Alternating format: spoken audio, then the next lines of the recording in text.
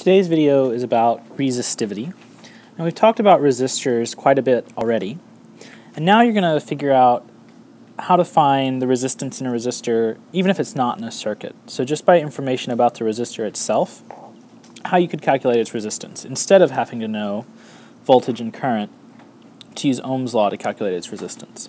We did a little mini lab at the end of our Saturday session where hopefully this information already started kind of soaking into your brain. But resistance depends on the length and cross-sectional area of a resistor. Now cross-sectional area, remember, is if you kind of slice the object in half, the two-dimensional thing that you see left over is the cross-sectional area. So for this cylinder, the cross-sectional area would be the area of this circle.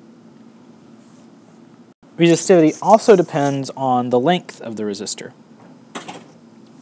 And the way it depends should be kind of intuitive to you. The bigger the area, the more space for electrons to go through. And so resistivity is inversely related to area. The bigger the area, the smaller the resistance. However, the longer this path, the longer it will take the electrons to get through. And so resistivity is directly related to length. So the longer it is, the higher its resistance. And again, the wider its area, not wider its area, but the bigger its area, the smaller its resistance. Each material, though, has a different resistance in and of itself. So like platinum of this shape and size would have a different resistance than tin of this shape and size of the cylinder here. And we call the dependence on the object resistivity. So resistance is resistivity, rho, times length over area.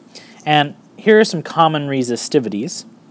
If you ever needed to know these, they would be given to you in some kind of table, or you'd be asked to figure them out given other information.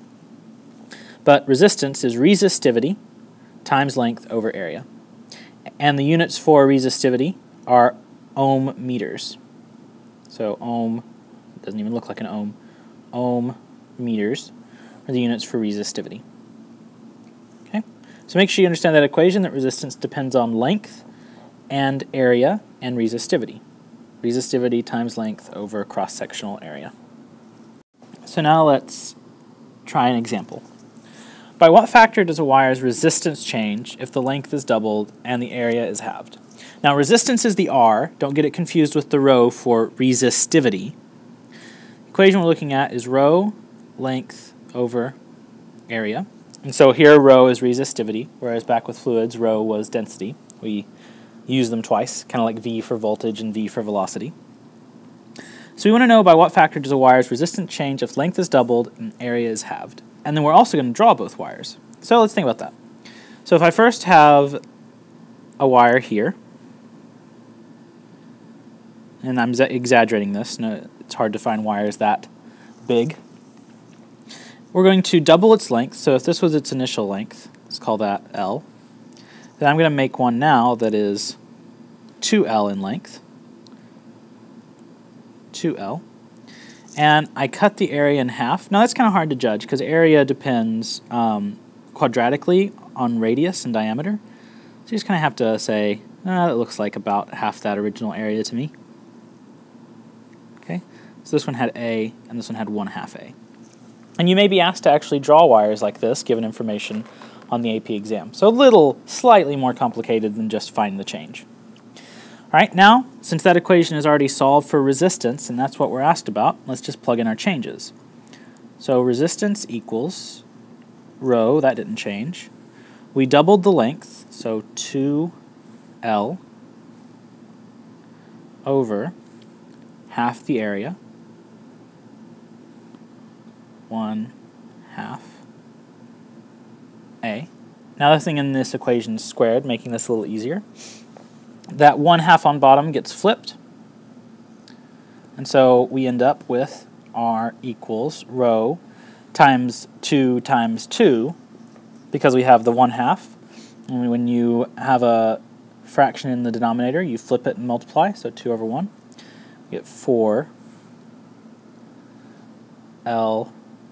over A. And it's pretty clear to me that that equation changed by a factor of 4. So our resistance changed by a factor of 4.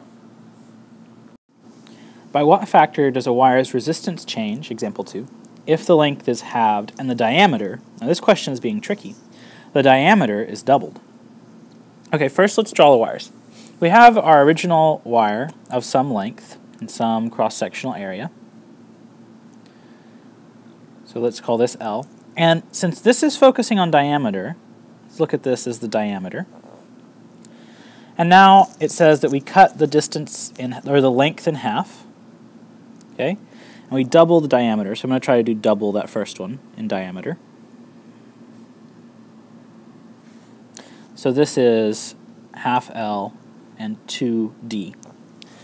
Well, if you think about the equation for resistance, resistance equals resistivity times length over cross-sectional area. Diameter isn't in there, but cross-sectional area is. And the cross-sectional area of a cylinder, if I look at the top of this, that's a circle.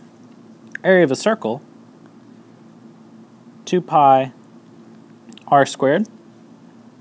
So let's think about this. If I double the diameter, since radius is half diameter, if I double the diameter, then I've also doubled the radius. And if I double the radius, since it's squared, my area has changed by a factor of 4. So I double the diameter, walking through that logic again, I double the diameter, meaning I've doubled the radius, because the 1/2 isn't part of the change, we're only worried about the change. So I've doubled the radius. If I double the radius, I've quadrupled the area, because area depends on radius squared. Now I'm ready to plug in the changes to that equation. Resistance equals rho. We cut the length in half, 1/2 L over, we quadrupled the area, 4A. Now since we have a fraction in the top of the fraction, the denominator just joins with the bottom, and we have resistance is rho L over 8A. That's like saying 1/2 divided by 4, and that gives you 1/8. A. And it should be pretty clear that that resistance changed by a factor of 1/8.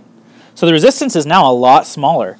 Doubling that diameter, and therefore quadrupling the cross-sectional area, changed that resistance by a lot because the electrons now had more space to flow through. It's like if you get a really big straw, you can get a lot of water or soda through that straw at once. All right, that's it.